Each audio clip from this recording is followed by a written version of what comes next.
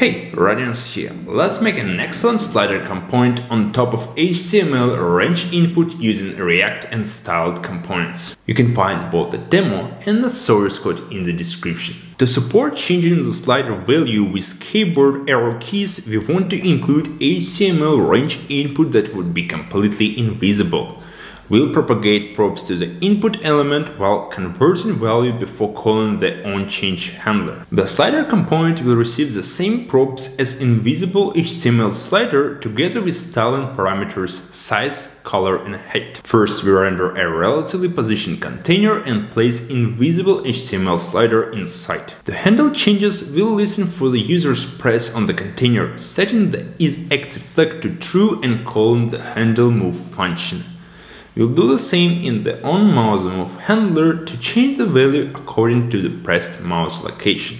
To calculate new values based on the new x coordinates of the mouse, we take the container's width and start positions from the useBoundingBox hook. To stop tracking mouse moves after the user has lifted the mouse, we have an event handler on the window. To show the slider's track, we have the line component filling containers width and having an almost transparent color for the background. To highlight the progress, we have the filler component that uses the color property for the background attribute.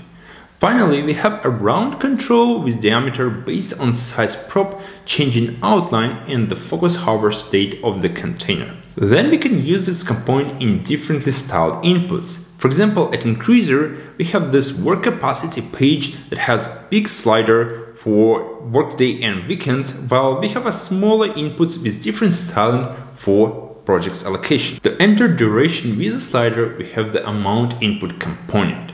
And the important note is that we should wrap the slider component with the label element to make arrow keys work for the invisible range input. That's all. Stay productive.